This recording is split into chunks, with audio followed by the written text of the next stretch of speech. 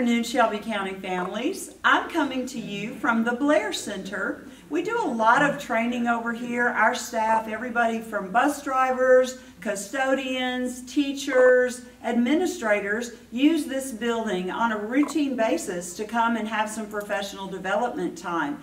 And today is a personalized learning day. So some of your students are in the buildings getting some personalized learning, but the rest of the day, all of our staff are working on how to be better at their job. So today we're going to have all of our maintenance crew and our custodians here and get some training on some other things. So I wanted to share that with you because even on a professional development day or a personalized learning day, our staff are learning just like our students are learning.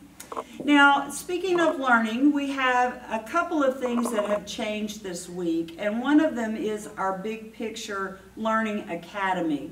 We are just good stewards of our resources here in Shelby County, and we have realized over the last several years we're really duplicating our efforts. Some of the tenets of the Big Picture project when it was started were personalized learning, our advisories, having a good advisor helping you along your walk through your high school years, and then also having an internship where you get out of the classroom and out into the world of work.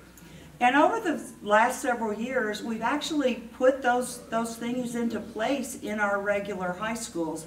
So we have been duplicating efforts. So it's a sad time for some of those that are in the Big Picture Academy because they are a little anxious and don't know what next year might look like for them. So anyone is welcome, everyone is welcome to a meeting that we're going to have here at the Blair Center on Monday night at 6 o'clock.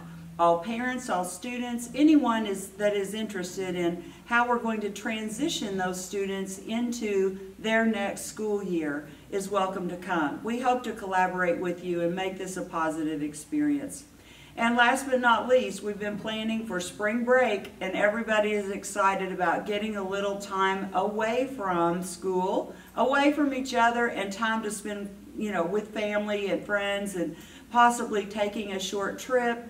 So next week, we will be in school on Friday, April 1st. The 2nd through the 10th is spring break, and we will see everyone back here on April 11th. We hope you have a great weekend. We have 5 more days, and what I say is don't count the days, make the days count.